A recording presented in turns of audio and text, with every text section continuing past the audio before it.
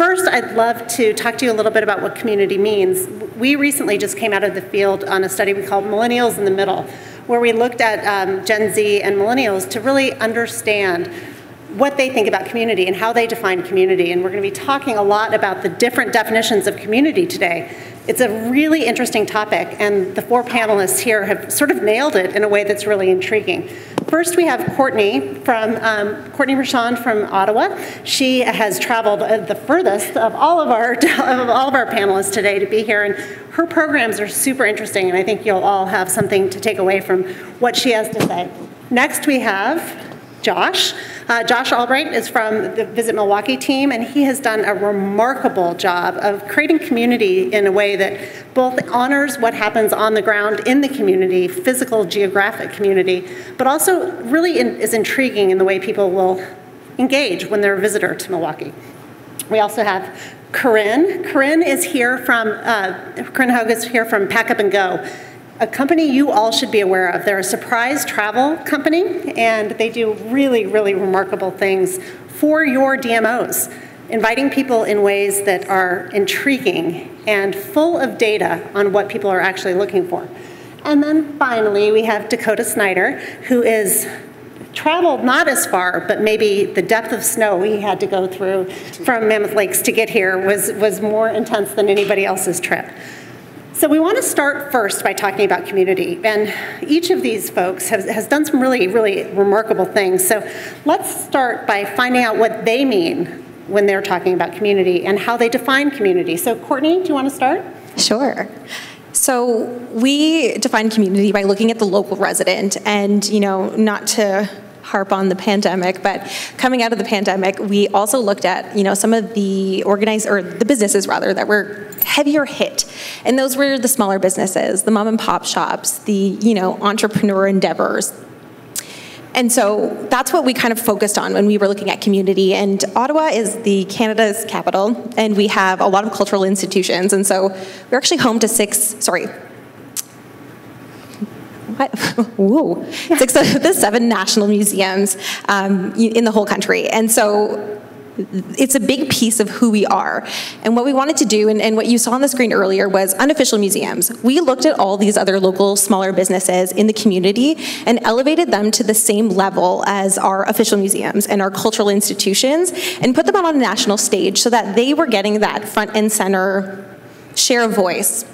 So we had, Record Center 2 was the unofficial museum of crate digging, and we had, unofficial museum of treasure troving, and that would be, a secondhand store. And so we really looked at all of the other businesses that kind of make the destination exactly what people want to come and visit for.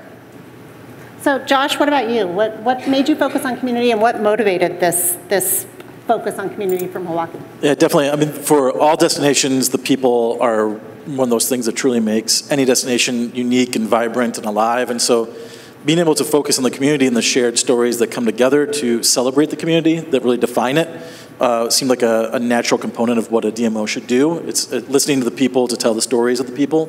And then we really wanted to find that unique aspect of everyone's individual pillar within the community. So everybody has their own unique experience that they bring to the table that then collectively shapes the community. And so we really wanted to highlight that. What about you, Corinne? How does Pack Up and Go play in the DMO space? And what does community mean to you guys? And why don't you tell the folks a little bit about what Pack Up and Go does? Yeah, for sure. So as Meredith said, I'm not a destination. I am with Pack Up and Go. We do send travelers to more than 300 different destinations across the United States. But so my definition of community is a little bit more broad, I think a little more philosophical. So I think what brings people together in a community is looking, for a shared relationship or set of beliefs. And so what spawned us to want to create a community around our brand was in the travel space. When I joined Pack Up and Go 5 years ago, and I was looking around at how brands were marketing travel, I saw a lot of destinations, no offense to anyone here, and a lot of influencers, which was really picture perfect, and none of that felt like Pack Up and Go. None of that felt like the community that we wanted to build. So our #1 core value is hold the traveler experience above all else. And so I started to think how I could bring that message into our marketing. And so we really focused on the travelers themselves and brought them and our community into our marketing through user-generated content and really focusing on building that community across the country and all of our many travelers and destinations. So Dakota, being in Mammoth Lakes, has a very different community this winter than in previous years. So talk about that and talk about how you really focus on community in your DMO efforts. Yeah, definitely. So community is such an important aspect of what we do. We're a small town, right? We have just over 7,000 year-round residents that live in Mammoth Lakes, yet we have an influx of 40,000 tourists on an average weekend that come in. So yesterday on our panel, we talked a little bit about this idea of over-tourism and so many people coming in. Well, our stakeholders, our local businesses, they obviously want to see good business, and one of our large reasons for our creation at Mammoth Lakes Tourism was to help fill the shoulder seasons, right? To help create spring and to help create fall and help create drive during those periods of time. However, if we don't have an accurate pulse check on what's going on in our community, then nothing else matters. If we have a lot of visitors in town, but they're not acting appropriately, right, all these different things start to carry in. So we are entirely based on what we're up to with community first and making sure that the message that we're putting out is a representation of what our entire community's values are. And so when you say community, it's not just these little individual spaces that are existing within. It's our overall large community that we're representing and that we're really having to be a loud vocal voice for amongst the entire tourism industry of people that are coming to town. So it's a kind of different perspective when you're looking at something on such a micro scale that overall is so macro all the way out. And that's a really interesting point because, you know, all of us are in the business of promoting our communities, but also simultaneously protecting our communities. So the next question that we want to explore is how do you stress test the idea of community without harming what makes your communities so special? This is a really interesting concept, right? How do you promote the things which make your communities special without making them less special in the way that you're engaging with external audiences? So Josh, why don't you talk a little bit about that? Because I think what you've done has really demonstrated a way to celebrate and protect, but also expand.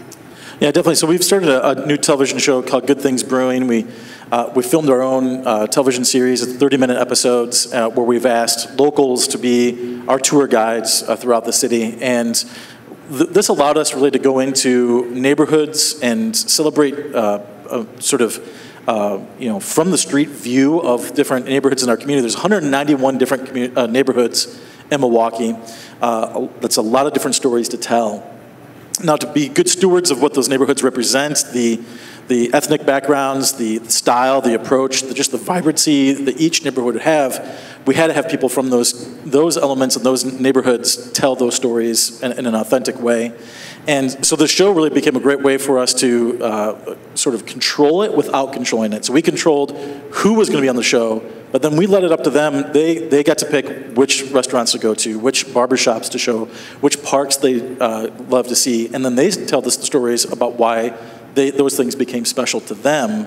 And it wasn't about, hey, I need you to see this park and sit on these swings. It was the personal story of, I came to this park, I sat on the swing with my mother, who happens to be the downtown development person or whatever. Things like that came out of it. And so you had these real moments of connection. And so the stress test part of it was, you know, we know we want to drive people to these neighborhoods in a way that's positive for the entire community, but we don't want to overload it. And so by sharing these individual stories, people could pick and choose which neighborhood to go to or which story most resonated with them and made that connection. And so it wasn't all going to one spot. You know, easily, we talk a lot about multi-level visitation for our team and how we guide people through the city of Milwaukee. Everybody's going to go to a Milwaukee Bucks game. Everybody's going to go to the art museum, see Lake Michigan, things like that. But not everybody's going to go to a small Vietnamese noodle shop on the south side in a little neighborhood called Silver City that really the average traveler is never going to go to. And so that's like we always said, that's a level 3. That's a level 3 visit, right? You're already warm with the community. Now you're going to go to that little hole-in-the-wall noodle shop. And so the people in the TV show helped us get to level 3 faster. That's great. Courtney, what about you in Ottawa? You know, the idea of museums and culture is such an interesting component of what you're doing around community. How did you stress test that, and how did you create a more encompassing approach to that? So it helped that we had just undertaken a stewardship plan, and so we're all able to start singing from the same songbook. And what came of that is, in and amongst our target audiences, the local resident for the first time really appeared, and that was, something that was a little foreign to us, a little different. We weren't very used to speaking to the local resident. And it gave us a little bit of data, a little bit of research, and a little bit of backing so that when we would go to our stakeholders, that was probably the biggest stress test, was going to our stakeholders, who in this case were the official museums. They're a big part of what we do, they're a big part of who we are, and we wanted to get them on board because they were still at the core and the crux of everything that we wanted to get out there. They were at the center of our campaign. And so it took a couple consultations, a few meetings. We went through the creative process with them, heard them out, listened to their concerns, went back, revised the campaign, did a little bit of tweaks, making sure that it still had the same creative integrity, but that the museums felt seen and heard and that they also felt represented.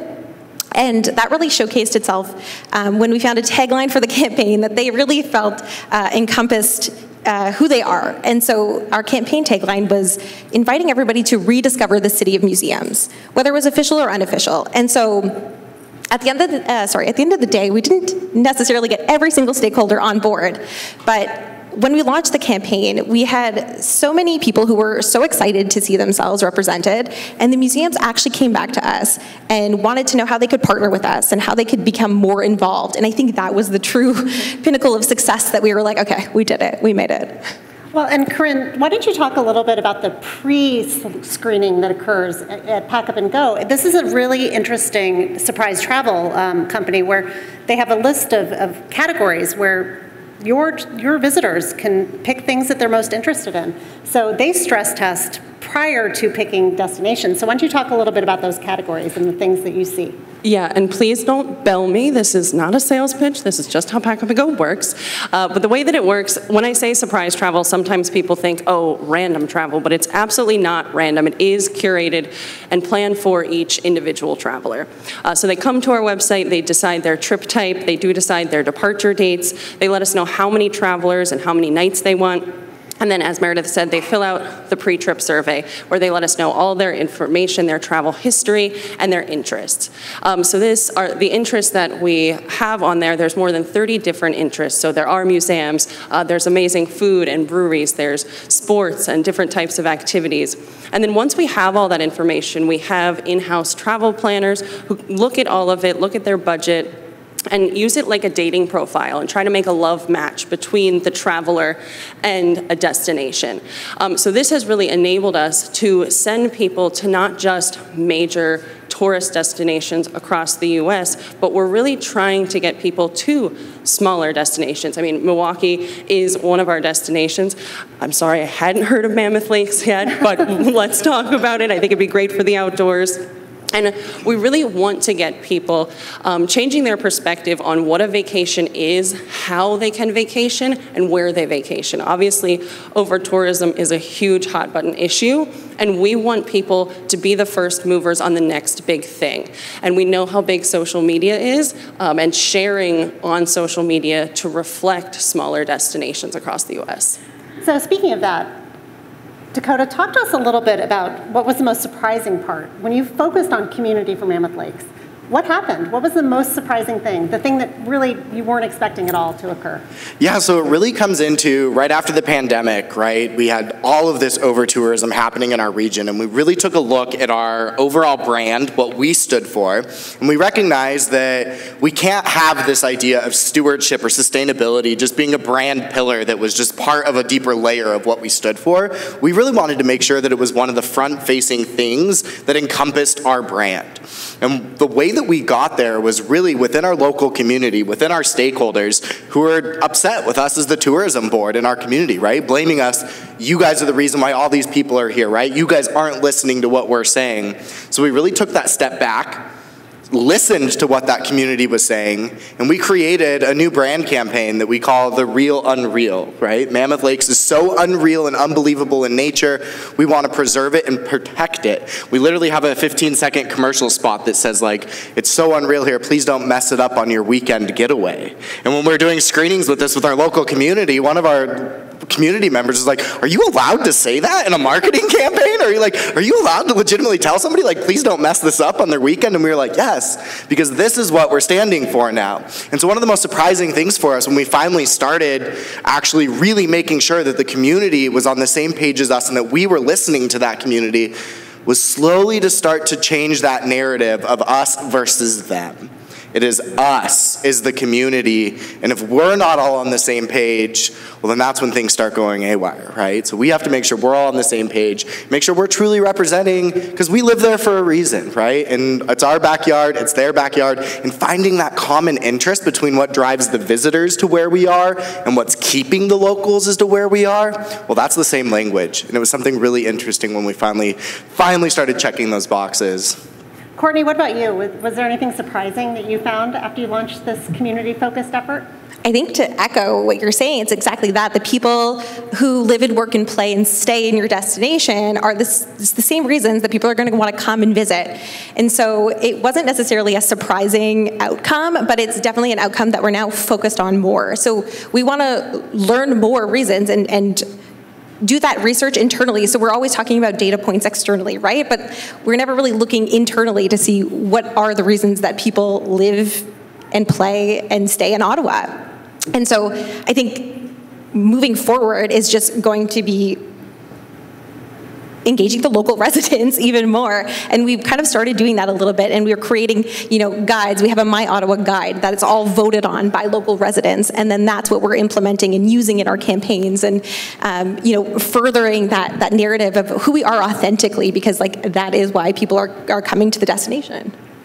Josh, further to you have such an interesting utilization of locals. How are they responding? How are they feeling about not only featuring the small locals-only restaurants, but being part of your campaign? How do the locals themselves in Milwaukee feel? Yeah, there's been a really great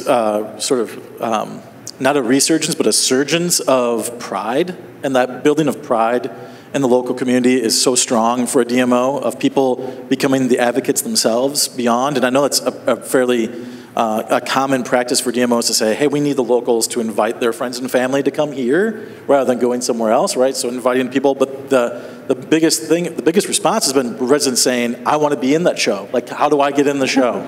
How do I get my business on the show? How do I tell the story? How do I help amplify the message in my own way, which has then carried that out to people sharing it on their social media, and they're becoming their biggest advocates and cheerleaders for the community in a way that I think they didn't realize they could be. They didn't realize they could be the biggest champion. As a DMO, we are the top influencer in our market, and I think we forget that sometimes. And so it's encouraging everyone else to be the influencers about our city, rather than bringing in other influencers to our city to tell the story. We're now empowering our locals to be the influencers that share the story. So how are you extending that? Well, we've done that through celebrities as well. We've got a partnership with Bobby Portis Jr., who's on the Milwaukee Bucks, a star athlete. So we've taken that to a superstar level and having these bigger names share that story, and then we're doing it on a smaller level where we're doing 50 different chefs are going to be featured. It's a whole thing we're going to be launching this summer. Our next campaign will be celebrating the chefs, so the faces and the people behind the recipes, behind the restaurants, whether that's James Beard Award winning or whether that's mom and pop shop, and having them actually not tell the story about their restaurant, but tell the story about the restaurant or about the recipe that inspired them to open up a restaurant. And so we're going to be featuring the recipes you can't even eat at their restaurant. It's only the recipes that they would share with their friends and family, trying to get to that next level of a visitor experience, saying, okay, I know that they love goulash, but I'm going to go eat their pan-seared salmon or whatever. But it's about inspiring, and so the locals are ready to inspire. So before we jump to some insight that Pack Up and Go has around communities that are affinity-based communities, Josh, are you starting to see visitors change their behaviors and distribution through other parts of the city? Yeah, definitely. Every one of the shows that featured a restaurant, they all reported like we never used to have wait times, like things like that. So we're seeing the people were ready to discover new things, and we're even getting we're actually getting, which is really wonderful, especially for a DMO, because we often get the negative letters or emails saying, why did you do this, or what are you doing there? What we've really seen are people throughout the entire 6-hour drive time that we've showed this television show writing like love letters of why they love Milwaukee and how they never knew these places existed, and they're going to plan a new trip to come back and see these new places that they've never been to because they've had only done those first level things, and now they're like, we're ready to reignite that passion we had for the city. And so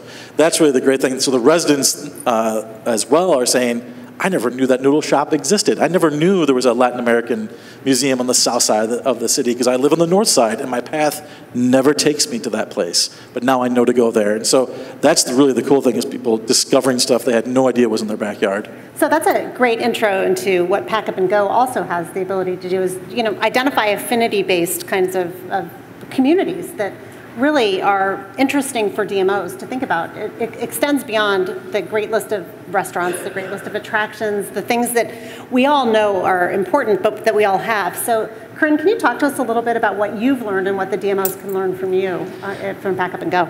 Yeah, absolutely. So I mentioned those interests, and with those interests, we have a content team that is constantly doing research to keep our list of recommendations updated. We have a backlog of 15,000 different recommendations. So if someone checks off museums, then in their destination, we will give them recommendations for those. And so we, as a company, the end of our mission statement is to create community. It's really important to us that our travelers feel an affinity and a bond with the place that they go. And so when we're putting together these recommendations, we're focusing on small businesses. As a company, we do not send people to large chains. Obviously, there's going to be must-sees in every city, those tourist stops, but then otherwise, we are looking for the Vietnamese noodle shops that are off the beaten path. And so within those interests, obviously, we have a ton of data. Literally every single customer of Pack Up and Go has to fill out a survey. So we have a 100% response rate on that. And the two top interests are restaurant for foodies and hole-in-the-wall restaurants. And I think this is really interesting because to me, that's two ends of the spectrum. And that's what I think the modern traveler is. They want to go to lunch at the hole-in-the-wall restaurant with the dingy lighting and the bad marketing that's been there for 70 years. They want to go back to their hotel, they want to get changed, and they want to go to the restaurant for foodies. The trendy place, that probably costs too much, but we all know how much, food is important on vacation. And I think that the modern traveler wants the end-to-end experience. They want to see all of it because, and this I know has been a buzzword over the last couple of days, but they want an authentic experience. They want to feel like they really know your destination. So my advice to you, and so many of you are doing it, from Milwaukee to Atlanta to the tagline you just said, are showcasing these authentic experiences. And I think that's where we're starting to see things changed. I think we used to think travelers wanted something that was really, really polished. And now we're starting to understand that they want to see all of it. Dakota, I want to talk to you about what's next. You talked about, after you dig out from this epic winter you've had, what's next for Mammoth Lakes and your community efforts? What are you doing next? Yeah, so it's a lot more than just education in a marketing sense, right? So we have our campaigns that are running currently that are out that have this marketing component to them, that have that whole educational, that whole educational underlying. But the bigger part of that is now how can we take this education message and put it into a tangible, actionable response. And so what's next for us coming forward is not only utilizing these ideas of sending people to smaller restaurants and this and that, but actually getting out and proving that as a DMO, we're also helping take care of our environment and we're taking care of our community as a whole. In our board meeting just this last week, we came up with an entire list of improvements for around town. So utilizing some of our tourism budget to help improve tourism infrastructure in our region, noticing things. We're the front lines of complaints from tourists that come that say, there's not enough parking at a trailhead, there's not enough bathrooms, there's not enough facilities. So trying to figure out how to utilize the information that we're gathering to bring it to the town level to then bring the town up and forward from it.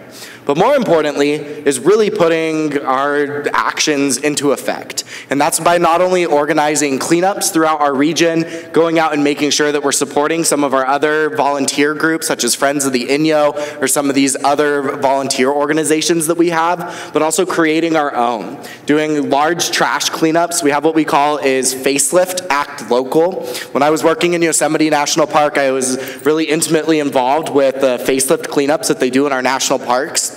Took that to the home stage in Mammoth Lakes and really just blasted this in what we call Facelift Act Local. Engaging our locals, engaging our tourists, and cleaning up trash, cleaning up things that were left behind, rebuilding trailheads, rebuilding things out in nature to make the visitor experience that much better.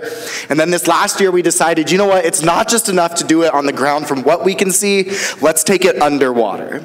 And we partnered with a program called Clean Up the Lake. My buddy Colin runs this organization. They cleaned up all 71 miles of shoreline from Lake Tahoe, 25 feet under the water. You think there's a lot of trash on the shore of a lake? Well, as soon as you get 25 feet underwater, they pulled out 62,000 pounds of trash out of 25 feet in shallower in Lake Tahoe. We brought them in last year. They started doing, we're called Mammoth Lakes, right? We have 7 lakes in town limits. Literally, there's lakes in town. Like you said, they're under like 40 plus feet of snow right now. But once things get melted out, we did the exploratory dives last year and really took a look at where's our drinking water coming from that people have been trashing and polluting for all these years. We need to make sure that we're cleaning up underneath that as well. Now you want to start getting your locals engaged and building this idea and this sense of community. Now we're not only talking about the educational component, now we're seeing tangible results from the people when they're out and about. Our locals are seeing our areas more cleaned up because of the efforts that we're doing. Our tourists are having a better visitor experience. And we're really seeing that elevated as we continue smaller projects and these larger projects. That's great. Courtney, what about you? What are you guys doing next? What do you see as next for Ottawa? I think it's taking what we're learning and taking, what we're learning from this campaign that we're running right now, the unofficial museums, and adapting and growing from there and making sure that, again, our stakeholders are heard, but also that we're engaging so much more than just the tourism stakeholders, the average Joe. Needs to have a voice in exactly what we're doing, and it's our job now to move a little bit more from beyond just destination marketing and destination management to stewardship and to quality of life, and we have a say in that. And we're doing a bit of our own facelift, and we're going out into the community, and it's not to say that we can change all levels of government and implement all of these things, but we want a seat at the table, and we want a voice, and we want to be able to partake in that conversation. And so our organization is really dedicated to kind of shifting our focus. Marketing and management of the destination is still paramount and super important, but what else can we do above and beyond that? And that's kind of where we're at right now and what we're bringing into 2023. What about you, Josh? One of our biggest initiatives is diversity, equity, and inclusion. Milwaukee is a minority-majority city, which many people don't realize. Being in the state of Wisconsin, most people assume it is a very much a white destination.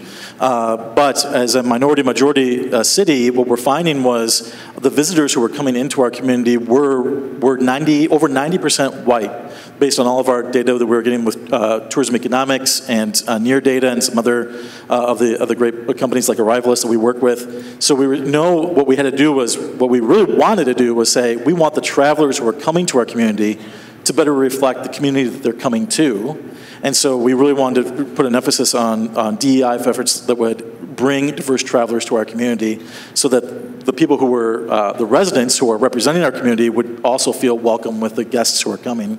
So it's almost maybe sometimes in a way a reverse of how other destinations might be.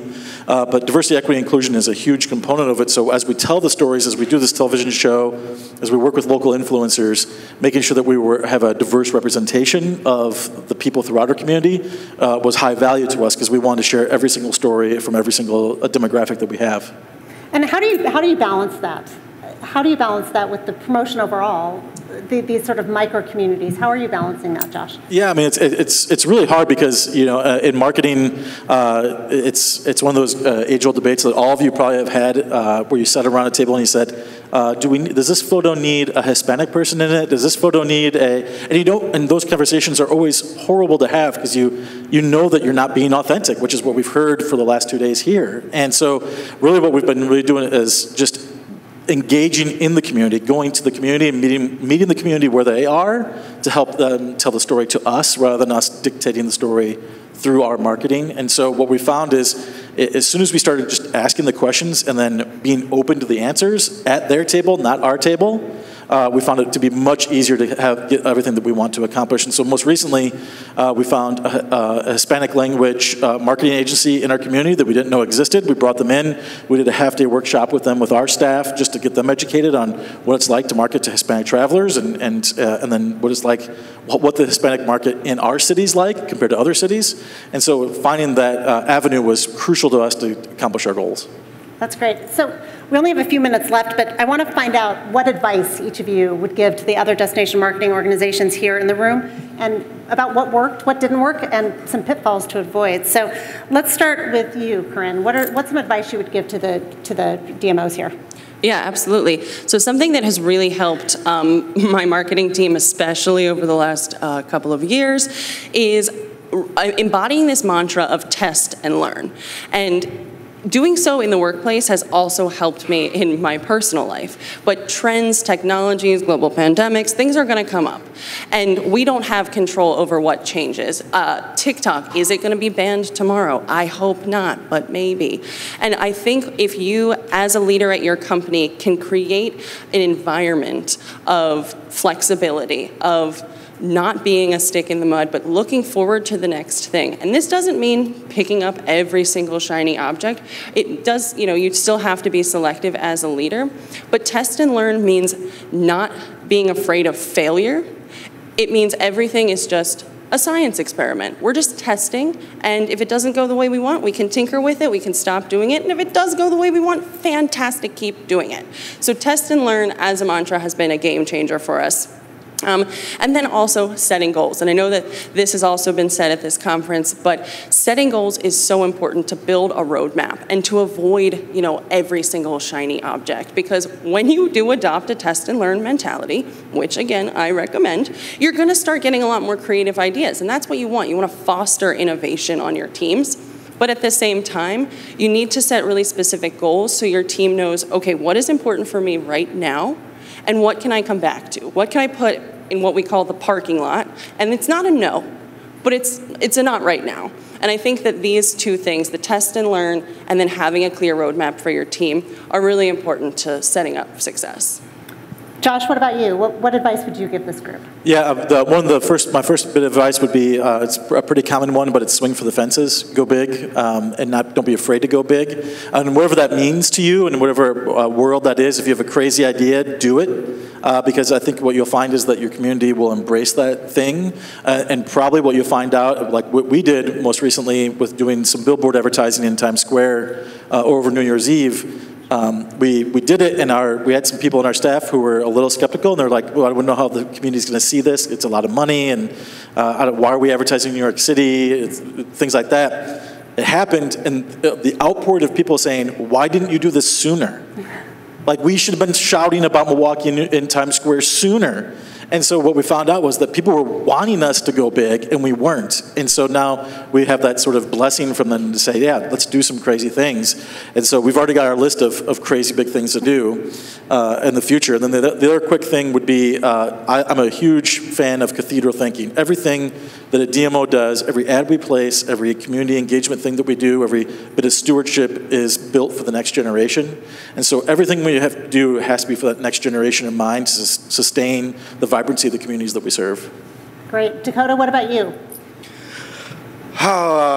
There's so many different directions to go with this, but you know, one of the biggest pieces of advice that I think came from where we were at is, one, don't be afraid to listen to your community and really make sure that you are having the difficult conversations, like you were saying, meet them at their table, right? And really listen to what your community wants.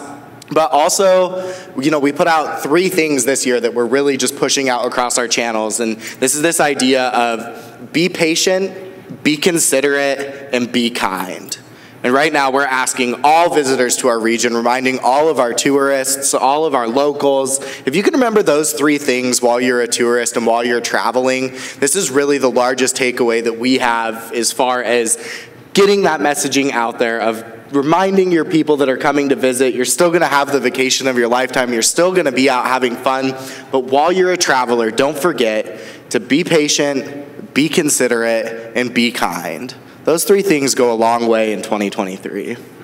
Great, that's wonderful advice. What about you, Courtney? What advice would you give this group? Yeah, first word and the last word, okay. Wise words. I think, to reiterate, we have to look at ourselves just beyond the destination marketing and management organizations. We need to start looking at stewardship and what that means and how we play a role in that quality of life and in the community. And whether it's over tourism or under tourism, it's still, you still have an impact and it's still really important, and we need to figure out what role that is and how does that look like and where can we essentially do better. And I think it's also extremely important, like I said, we just went through a stewardship plan, so it's super helpful. We're all singing from the same songbook, all levels of our organization, all departments, and having that data and that research to back up, why we're, coming up with different campaigns or why we're pushing for certain things really helps when it's coming from all levels, and that really gets that buy-in from the stakeholders that can kind of be tricky sometimes, or I don't think you're ever going to get all stakeholders on board, but at least being able to kind of come in with a concise and consistent message and the reasons why, I think you're going to have a much better time in getting them to buy in. Great. Well, we have a few minutes for questions. Are there any questions the audience would like to ask any of the panelists about how they've created community and had an impact for their local community? Yes? I'm wondering what role you play in supporting and fostering sustainable and green initiatives within your organizations. Great question. So the question was, for those of you who couldn't hear, what role do the panelists play in introducing, supporting, and growing green initiatives within the organizations? Josh, do you want to start? Yeah, for us, it's we don't do a ton of it, to be honest with you, but what we've looked to do is start community cleanup efforts, and we are known as the freshwater capital of the world, believe it or not, in Milwaukee. And so we work a lot with our local water treatment facilities and our local stakeholders in that regard. So that's the biggest environmental impact we've had is freshwater cleanup. Dakota, what about you? Yeah, this is a great question, and I appreciate you bringing it up. So Mammoth Lakes Tourism, we're a certified green business, and we are also pushing, super cool. We're also pushing the incentive for our community. We fully support our green business program. But not only that, within my position, I also wear the hats as our special event manager as well. And so I am directly in charge of 56 different of our special events that we bring into our community. And before we'll give them any community funding, we put them through an entire green events checklist program and make sure that, we're pushing the efforts to ban single-use plastics within our community, and also to help support incentives within our restaurants to get rid of styrofoam and put in more water bottle refill stations, really trying to take a look at the sustainability side, not just the stewardship side. That's great. That's great. Any other questions from the floor for these panelists? Seeing none, thank you guys so much. Really excellent. Yeah, thank you, Meredith. Thank you. Thank you.